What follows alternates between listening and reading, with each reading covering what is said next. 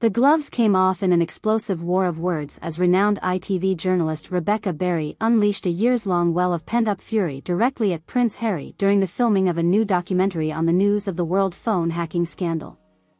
In an unrestrained diatribe caught by studio cameras, Barry eviscerated the exiled royal's self-proclaimed victim narratives as entirely undeserving of public sympathy given the relative triviality of his family's tribulations compared to the thousands of everyday citizens whose lives were ruined by the illegal hacking tactics. With all due respect, you insufferable bellend, no one is actually sorry for you or your wife's perpetual pity party whinging over your treatment by 24-hour media cagoles. Barry is seen berating the visibly stunned Duke of Sussex on tape leaked from the Caught in the Rye documentary's production. Barry, among Britain's most revered reporting bastions and a tireless campaigner for upholding ethical journalism practices, had already endured a lengthy shoot revisiting her own ordeal being systematically spied upon and harassed by Rupert Murdoch's criminal News Corp hacking cabal for years. However, tensions appeared to instantly combust when Prince Harry attempted to dubiously co-opt specific sympathy for his familial struggles against the unrelenting paparazzi gauntlet and supposed societal racism that he insisted mirrors the illegal privacy violations Barry endured. It's unconscionable Harry would even deign to make that preposterously self-serving equivalency after everything this country's press victims suffered being shamelessly gutted like prized sows, Barry fumed, jabbing her pen dismissively at the squirming royal rebel during one especially heated exchange. While news titans hemorrhaged innocent families' most traumatizing secrets and destroyed lives through deceit and corruption, you were safely powdered on your Null Tavern rampages without a solitary consequence beyond tired media critiques about any miserable rudeness or toxic antics you exhibited. The tirade continued with Barry lashing into Harry over his still coveted global platform and extreme privilege relative to the vast majority of hacking casualties who received no public voice or recourse. I frankly cannot for one bloody second ponder that delusional nerve you'd equivocate our respective plights, little alone promote some twisted parallel injustices. While we fought to uphold basic civilized values through fact-based reportage, you spinelessly cowered behind palace stone walls issuing drunken pronized hazes of inanities. Barry turned her outrage on Harry's repeated attempts to leverage claims of racial discrimination by the British tabloids as comparable to systematic government agencies hacking a nation's confidential personal communications. You've ever the opportunity to instantly deploy whatever equity and agency your birthright affords to shut it all down, she seethed while jabbing her finger precipitously close to Harry's face. Instead you've chosen a trite, opportunistic vanity project languishing in farcical, self-aggrandized identities like some C-grade American daytime victimologist.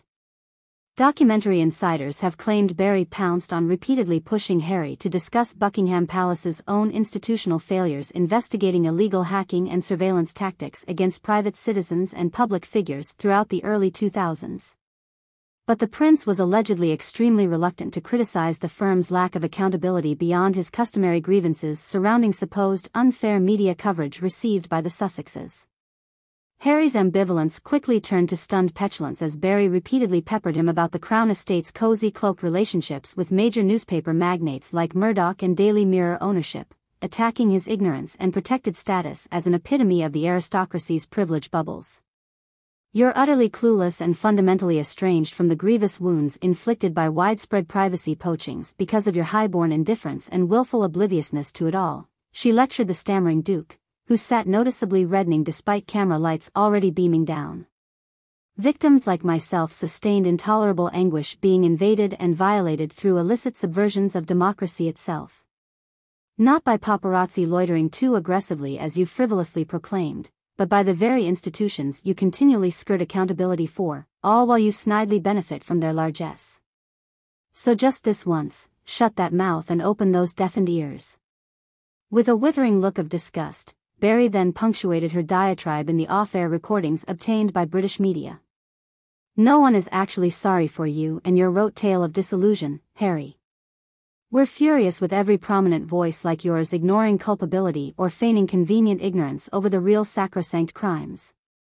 She takes a breath while clutching the armrest, her steely eyes boring directly into the prince's soul. By all means, regale us with of empty platitudes about overcoming adversity.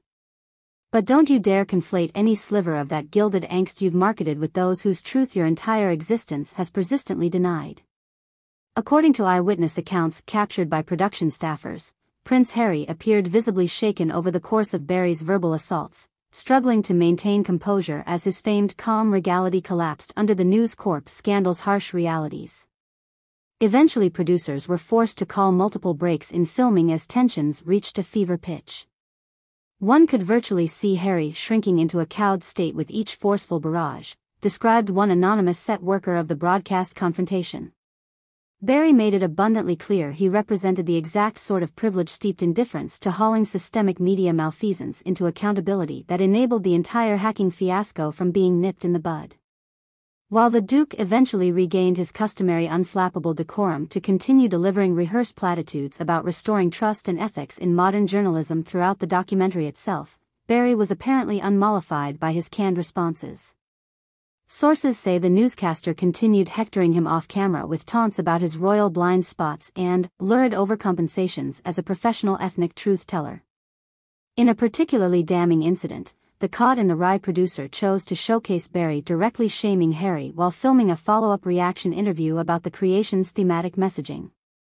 Even after supposedly gaining awoken consciousness outside the monarchy following Mexit, it appears Harry remains nearly as mind-bogglingly tone-deaf over the real-life traumas of crime victims and marginalized civilians as the House of Windsor itself, Barry chastised while gazing directly through the camera lens. Their mock outrage over slanderous headlines and PR crises carries no resonance from people having every waking breath invaded through spyware and illegal data mining sweeps run by the cold-blooded syndicates like News International at the probable approval of government higher-ups. The latter's ruinous affronts to actual human liberties and privacies are what requires sincere redemption, not whatever wafer-thin woes Harry's lamented ad nauseum on his and Oprah's soapboxes.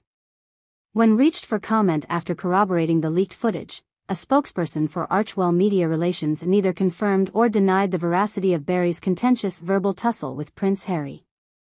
The Duke is understandably committed to preserving the integrity of this documentary's message and production while recognizing the raw sensitivities surrounding such a monumental national trauma, read the organization's politely evasive statement. Insiders say the Duke is contemplating outright dissociating from the completed documentary altogether should his role be portrayed too negatively in subsequent edits, potentially worsening public condemnations he's hijacked more sordid causes for self-aggrandizement. Harry stands by contributing his lived perspectives and good faith aspirations for raising journalistic ethics to inspiring standards, noted an anonymous Sussex rep concerning the standoff. However, no one will be permitted to drag this creation into exploitation territory just for shock value or cynical controversy baiting. Barry, currently in the final stretches of preparing the documentary for global release later this spring, has reportedly refused to cave to any of the prince's demands for redactment or reshoots depicting their expletive-laden feuds. The raw footage and my commentaries shall remain in this production's final cut as immovable evidence of our national discourse's total deterioration, Barry vowed sternly in a Houston television interview addressing the controversy.